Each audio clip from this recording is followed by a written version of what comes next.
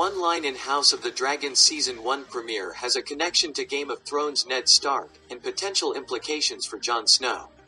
House of the Dragon Season 1, Episode 1 had several connections to Game of Thrones, but these were mostly focused on expanding the history and lore surrounding House Targaryen. This included, most notably, the reveal of Aegon's dream of the White Walkers, which reframes many events of the prequel's parent show, while there were plenty of other nods to Daenerys along the way.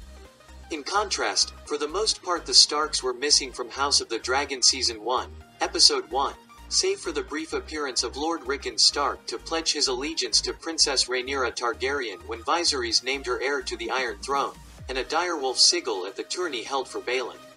With most of the story centered around King's Landing and the various rivalries that form there, or the pre-existing ones that will only deepen, then it does make sense that the Starks are hardly in House of the Dragon, despite their prominence in Game of Thrones.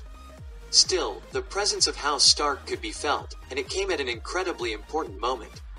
During House of the Dragon Season 1, Episode 1's ending, when Viserys was telling Rhaenyra about Aegon's dream, he explains to her how it has been passed down from king to heir through the generations, and she must now carry it forward, saying, "Promise me, Rhaenyra. Promise me." Those words make sense in context of Viserys' speech anyway, but they do have a connection to Ned Stark. At the Tower of Joy, a dying Lyanna Stark gave her and Rhaegar Targaryen's son, who would become Jon Snow, to her brother, Ned, with her last words, "Promise me, Ned." The exact meaning of Lyanna's words to Ned remained debated. Was it simply her asking her brother to keep her child safe, or was there more to it? But it's fascinating that House of the Dragon chooses to draw a parallel between them in this specific moment.